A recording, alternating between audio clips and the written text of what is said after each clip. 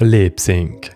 When creating talking characters in 2D, 3D games or AI-powered chatbots, you need two things to make it convincing: the audio of what is being said and the mouth movements to visually represent it, called lip sync, for the synchronization between what you hear and what you see. For the audio, you can record it yourself, generate it with text-to-speech solutions like OpenAI or 11 Labs, or you can even generate fun sounds like what Animal Crossing is doing. About lip sync, the solutions at our disposal for web experiences are limited. In my previous tutorials, I showed two of them. Using Azure as our TTS solution, the good part is that the data to do the lip sync is provided when generating the audio. The bad part is that Azure is expensive and not the most advanced solution to generate realistic speech from text. This is what I used in my teacher tutorial, but it's also the reason why I can keep the AI live as a free demo. The second alternative I found until now was to use Rhubarb Lipsync library. It's what I used in the virtual girlfriend tutorial. It takes an audio as an input and generates the lip sync data as an output. It's free and handles any audio source. In the virtual girlfriend scenario, I used 11 Labs, which is high quality and got very good results. Hey dear, how was your day?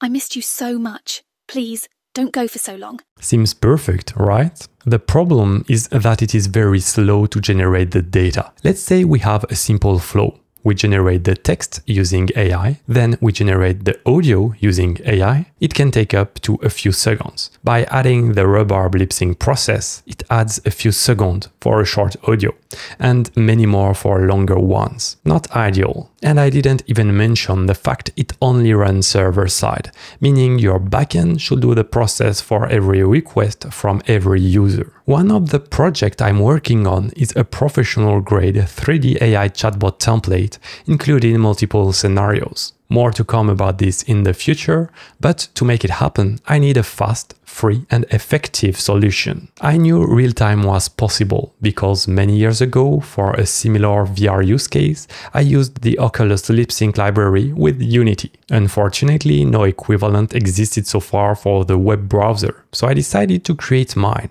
Wawa-Lipsync. Big frogs jump quickly, vexed that sharp ducks zoom near. Before I show you how to use it, let's discuss what it is and how it works. Wawa-Lipsync is an open-source JavaScript-based real-time lip sync library. While the main example is using Three.js with React 3 Fiber, the library is written in TypeScript and can work with any JS project you have with any framework. You can even use it to animate 2D characters. What it does is it analyzes the last milliseconds of the audio signal and deducts the lip sync data called Viseme. A Viseme is the visual representation of a phoneme. For example, if you close your eyes and I say P, you will hear the sound P based on the sound I did. This is the P phoneme, and to produce this sound, my lips will have to be pinched together.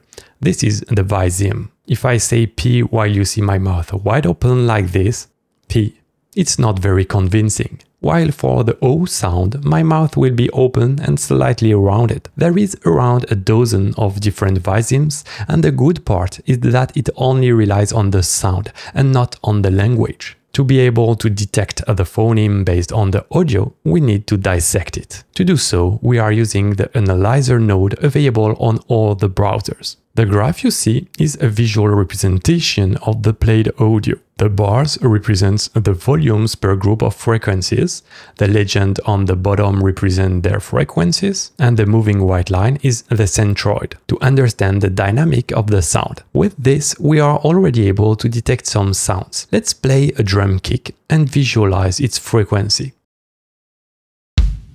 It's around 80 Hz, while a snare will be around 200 Hz. But this alone can't help us know exactly what phoneme we have. First, we need to identify the volume and frequencies over time. If it's a short burst of volume, it's surely a plosive, like in the B or P sounds. If it's a sustained power, it's probably a vowel. We also have the fricative sounds you can hear in the F or S sound that produce unique high frequencies. By combining all of this information, we can deduce which phoneme is played and assign the correct Viseme. I won't go too much into the details, but if you are curious, the code is open source. Feel free to look at the algorithm and even contribute to make it even better. Now let's see how to use it within your JS projects. First, you need to install a Wawa-Lipsync package with npm install Wawa-Lipsync. Then create a Lipsync manager with new Lipsync. After setting the source of the audio element you want to play,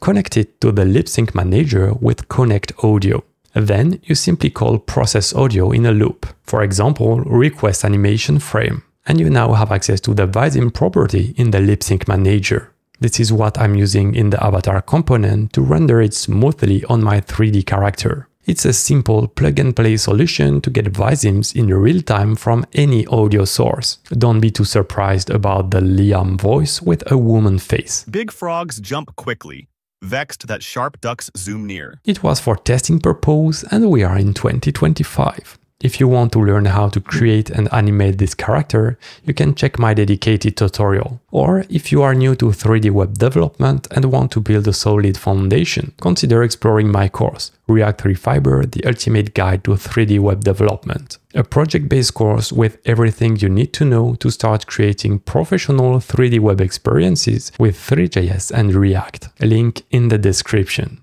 Thank you for watching, I hope you enjoyed this video. Please hit the like button to help this channel be more visible to other creative developers. Don't forget to subscribe to not miss my upcoming tutorials. If you want to continue your 3D web development journey, have a look to my course or watch one of my other videos like this one, available here.